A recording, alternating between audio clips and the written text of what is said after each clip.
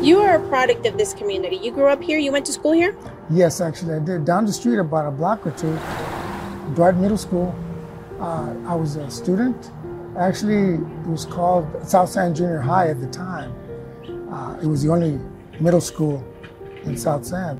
Juan Elias returned to teach at South San ISD after ending his military career. He wishes others would consider returning to their roots. To me, that's like a responsibility because, I mean, you got your education, you became successful. Why not share that with somebody that needs that little extra support and help? It's the inspiration behind the nonprofit Building a Purpose, started by Jesus Rendon, a South San ISD 2010 grad. They connect current students with professionals across the country. Most humans live life by default.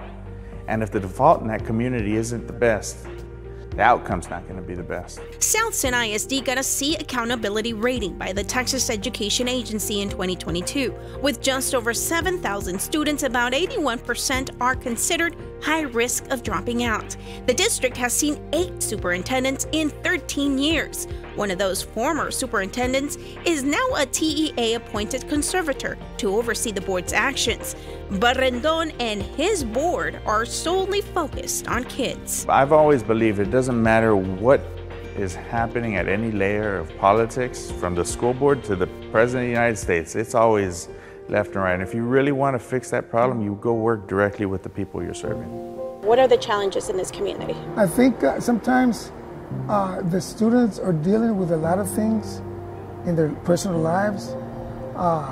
The family situation sometimes is not ideal. A 2019 study found families in this area, zip code 78211, face greater struggles in education, employment, and healthcare than most other impoverished communities. And in a full circle moment, Elias was once Rendon's teacher.